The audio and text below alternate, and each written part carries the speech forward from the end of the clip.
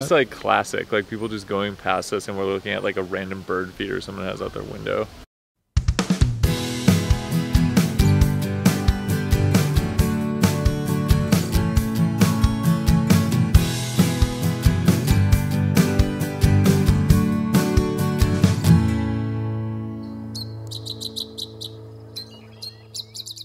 Today, we're at Holy Hill, which is known for its gorgeous Basilica and Shrine of the Virgin Mary. In addition to people visiting the Basilica for daily Mass, it is also a popular tourist attraction for those who want to take in the beauty of the architecture and surrounding area, which is full of breathtaking landscapes. One way to take in these great views is by climbing the Scenic Tower.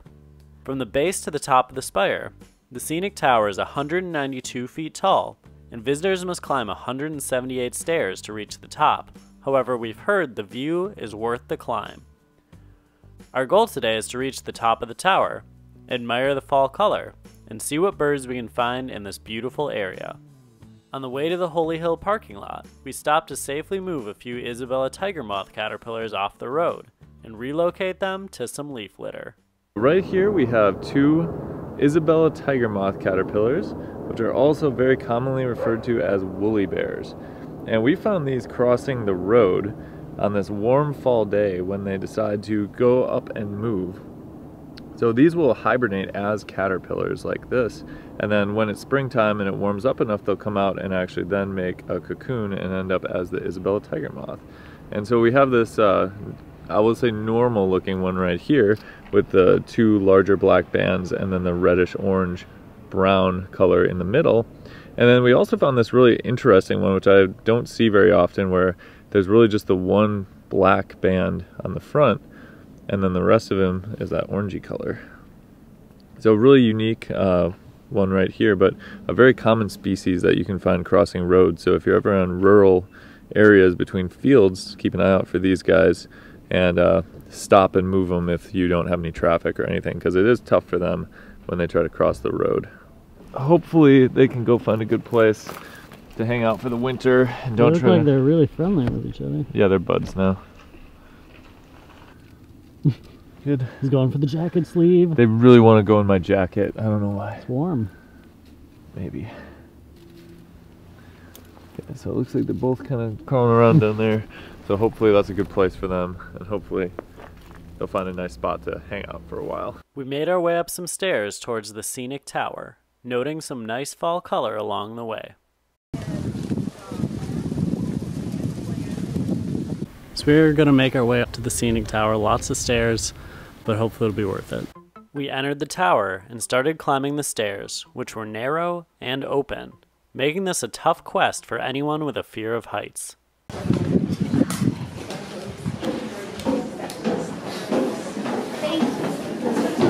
You afraid of heights? I didn't used to be, but I feel like I'm a little bit today. Yeah, you weren't afraid before this? I wasn't, until now. After climbing a ridiculous amount of stairs, including a small spiral staircase, we had finally reached the top. We were immediately struck by the incredible views and tried to find the best spots with the most color. Over there, there's a really nice orange and red patch. Yes. It's here, you just gotta get it looks like over on that side there's actually, it's a bit more. We're gonna have to like work our way over there. While looking at the trees, we were also able to spot a bird from the top of the tower. Yeah. It's over there. It's over there. Yeah, I see it. You did it. So what's it called? Right there. Turkey.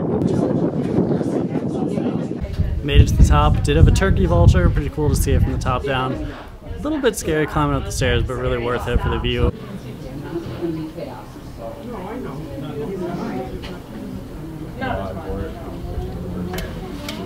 Rate the color.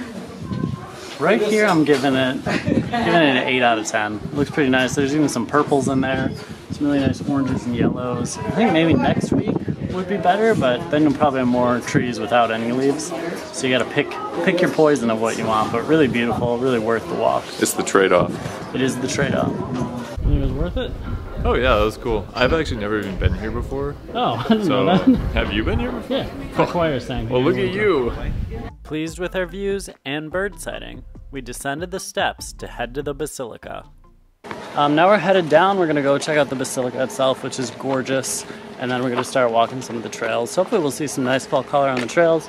You know, maybe some birds, maybe some mammals. We'll see what's out there.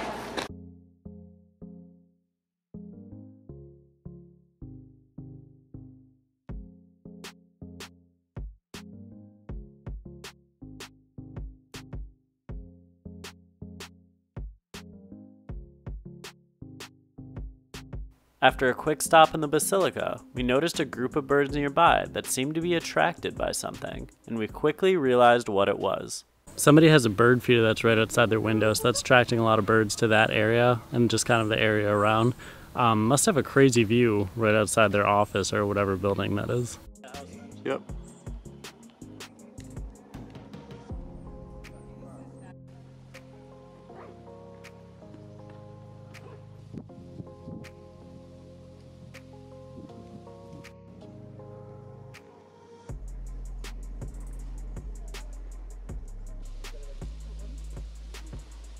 That's nice.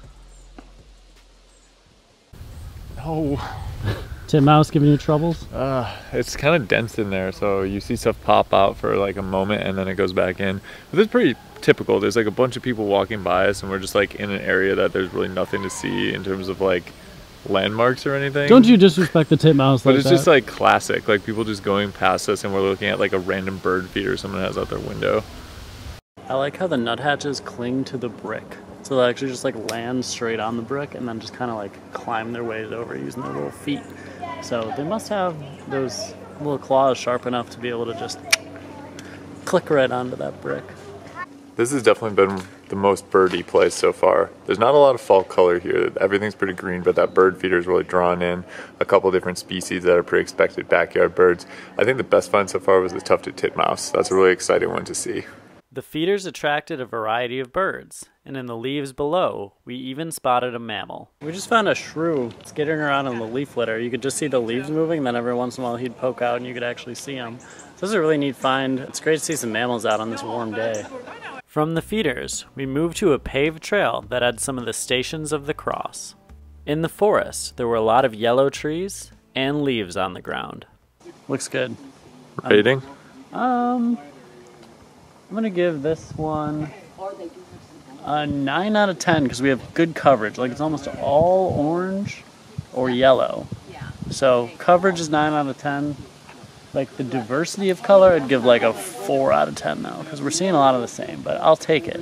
Looks like you got some leaves on the ground too, kind of get that ground cover. It's a good fall vibe.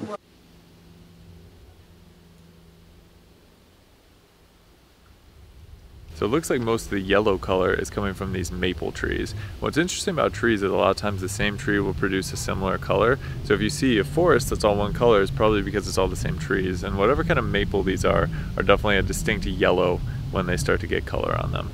The pigment of the leaves is actually shown because the chlorophyll, the green pigment, starts to die off in the winter. You're left with these pigments called carotenoids, which degrade at a slower rate. So that's why you get that color. And carotenoids are the same thing that cause flamingos to be pink, goldfinches to be more yellow. Look at how many there are. That's a lot of leaf droppage already. I'm LeBron! We just had a flyover crow calling, and then there's a golden crowned kinglet calling from the treetops. It's we can hear it and we see it every once in a while, but to get a good view has been very difficult. I keep seeing the leaves fall from the trees, and then I think that it's a bird, and then it's just a leaf. We reached the end of the stations of the cross trail and saw some more colorful trees and a few new species by the Ice Age Trail.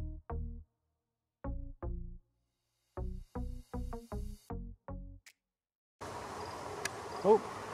What'd you find? White crowned sparrow juvenile. Nice.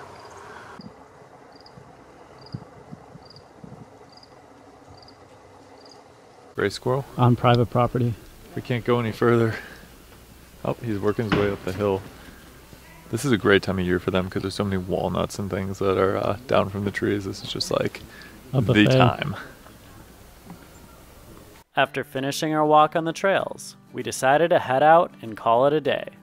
We had an incredible time visiting Holy Hill, seeing the fall color, and also finding some interesting animals.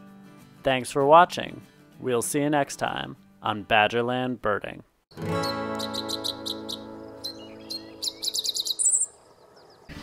There ain't nothing left to say but, oh jeez, look at that there guy. I wonder, you could definitely get your head stuck up here.